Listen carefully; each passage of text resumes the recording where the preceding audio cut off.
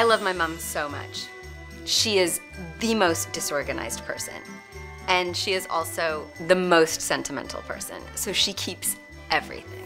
One year for Christmas, I took all of our family photos from like 10 years, and I scrapbooked them all for her.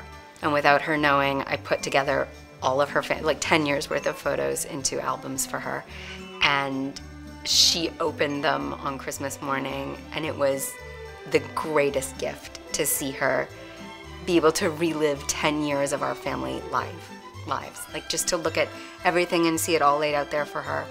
And she was so surprised that I had done it without her noticing, but also just really touched, and it made me feel so good that I was able to basically give her back 10 years that she had given me.